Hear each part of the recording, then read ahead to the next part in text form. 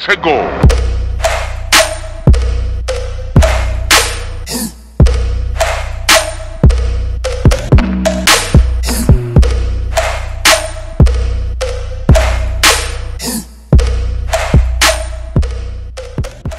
Alright, today's a bit of a sad day, but a little bit exciting as well. I'm retiring the old tinny, and the guys down here at Phoenix Powersports have done me a solid deal on this new Stacer Outlaw 429. I've had a couple of Stacers, and yeah, this will be my third one. I've had a good run in them, so I thought why not come and see these guys, and yeah, they've really looked after me. They're looking after local guys, so come down and check them out if you're looking for a tinny, and speak to the boys. But yeah, it's pretty keen to get this thing out on the water.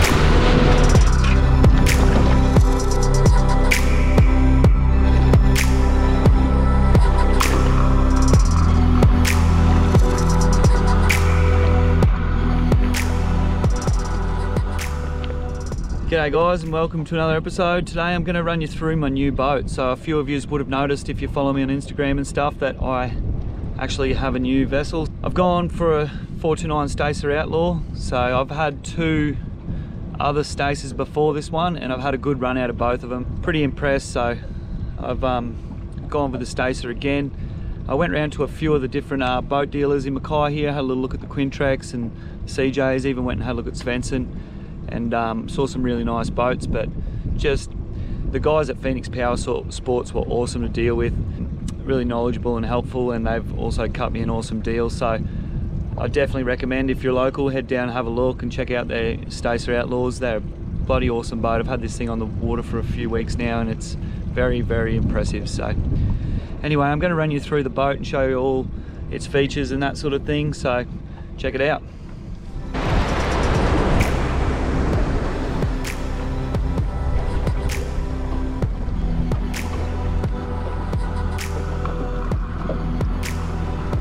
God, animals.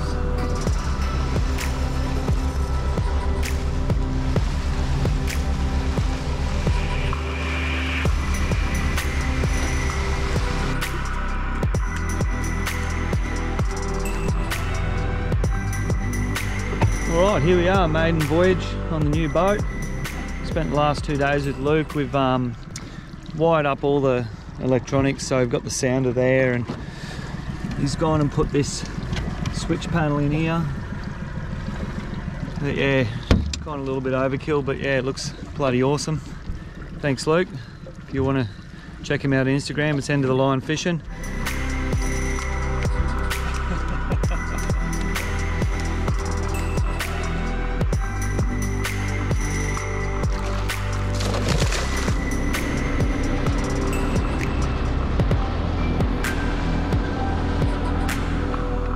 Yeah, down the back here we've got a switch panel. It's got the little voltmeter that there, all the switches. So I've got nav lights, deck lights, sounder, that's the radio, live bait, tank and bilge. So he's wired it all up beautifully. If you have a look in here, that's the switch panel. Now I've got the NMEA set up there. All right, fishing Pioneer today. Just bringing the boat down for a little bit more of a test run. Only really had it offshore once, so second run I bought Luke as a thank you. Luke did all my wiring, he's a bloody legend. So he sorted this boat out and took it from a brand new hull to a working boat. So see if we can get some fish. I'm gonna try and see if there's any sort of pelagic stuff here in the mouth. Seen a couple of bust ups, so. Oh, what's this? A big shark on me. The big bully was chasing it, man. Oh, fish on. Fish on. I want to see the shark come back. Yeah. It's probably going to come back all right. It's probably going to come back on my fish. Yeah, I'm going to cast at you. There's going to be heaps hanging off in the end. don't want to cross you. No, little. Here they are. Oh, big bully, big bully. Get out of there, little Queenie. Come on. There's... Oh, yes. Edit that out. Oh, here we go. Yeah.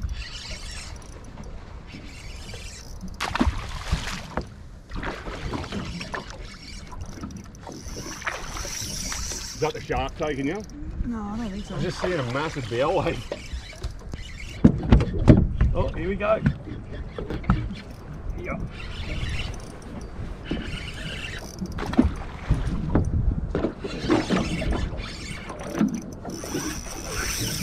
Is that the shark taking you? No, I don't think so. I'm just seeing a massive bow wave.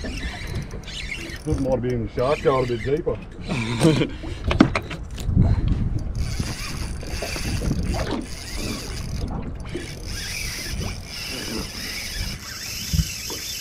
There he is, it's a good one too. Yeah. He's making a mockery of me. Yeah, man, he's going good. That's why I thought you got the shark. He's going hard on 20-pound tackle, bro. Oh. Got a big fish on, come on. Bloody awesome for the creek, for the river. These are both recording it.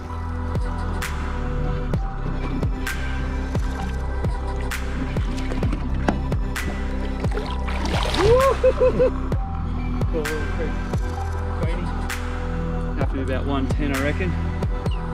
Some Maria Pop Queen.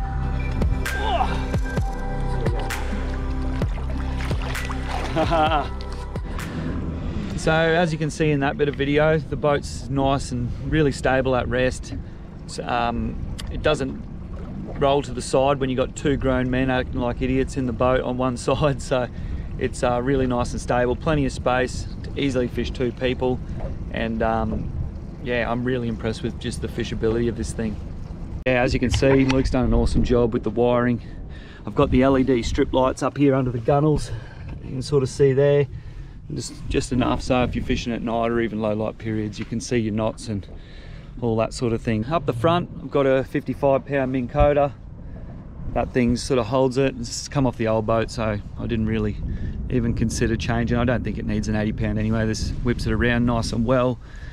And I've got that connected to, it's a Humminbird Solix 12, also known as a Mickey Bird. But yeah, that's out of the old boat as well. It's a Gen 1, so a little bit outdated, but I find it gets the job done. I've got no real need to go and spend another 5 grand on a sounder, so I'm just going to leave it until it's dead.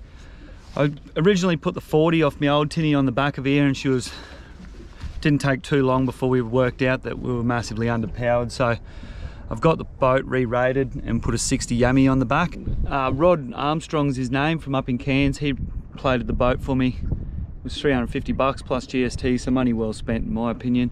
But yeah, basically that's the plate there. Armstrong Marine Services if you're looking for them. But yeah, just re-rated it from the 50 to the 60, so I just figured that if I was going to spend the money and buy a brand new outboard, I'd rather not just go for a 50 and then, you know, maybe be disappointed or whatnot. So I just went straight up to a 60. Outboard's still really new, so I don't think it's even got 20 hours yet. It's pretty close, but it's not quite there. But as for speed, top speed I'm getting out of the 60 is at the moment it's about 55 k's an hour. I'm tapping out at about 57.5 or 5750 RPM, which I think as the motor wears in and frees up a little bit, I might get a little bit more, but I also want to have a little bit of a play with props and that sort of thing, because I do think that it should be getting a little bit more, as there's a fair few guys with 50s that I've seen getting very similar figures. So I'm hoping to get a little bit more out of it, but that's just the thing with a brand new motor. Everything's real tight and needs to free up and work in. So basically we'll keep an eye on it, and I'll have a bit of a play as I've got a bit more time on the water with it. One of the features I'm super stoked with is this Revolution hull. So it's got the really sharp entry point at the front, which cuts through the chop really well. So one of the main reasons I was buying a new boat was my old one had just copped a good hiding over the years going out offshore and that sort of thing, so it basically started to show some signs of age and started to get some cracks here and there. And my mate sort of told me, look, you know, I wouldn't be taking this offshore too much more, otherwise you're just going to keep on fixing the cracks. So basically I weighed up my options and thought, why not treat myself? So I've got this, I can take it out offshore now. I'm not sort of restricted to the creeks and the dams and that sort of thing, so it's been really good. I've done a couple of little coastal runs like to sort of more remote creeks now, and even if it's 10 to 15 knots and you're punching straight into it, the hull just pushes the water out of the way. So all that short sharp chop we get in Mackay, which is usually terrible to sort of navigate through, you get really wet and that sort of thing, this thing just cuts it out.